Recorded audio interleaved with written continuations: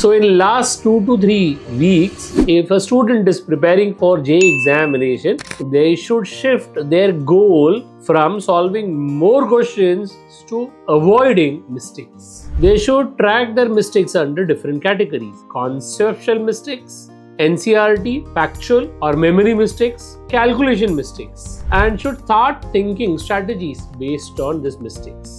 Students should solve every day at least one mock test paper based on the entire syllabus. But they should not stop at only mock test. They should compulsorily analyze. Whatever analysis is after that mock test, they should adjust or learn corrective measures and which can be incorporated into last minute revision plans. Students should focus on NCERT revision regularly. In organic chemistry, entire thing should be revised. Organic chemistry, factual part should be revised. Students should analyze physical chemistry mistakes and find out why they are doing mistakes. Whether it's a formula mistakes, or whether it is due to sign convention, or it is due to units, or is it due to calculations. And accordingly, strengthen those topics so that mistakes can be avoided in future. Students should attempt or fix their attempt related strategy. That is to complete chemistry in 35 to 45 minutes or 50 to 55 minutes. Imagine by any chance if the student is stuck in a question for more than 2 minutes, the student should move on. That is also an exam strategy.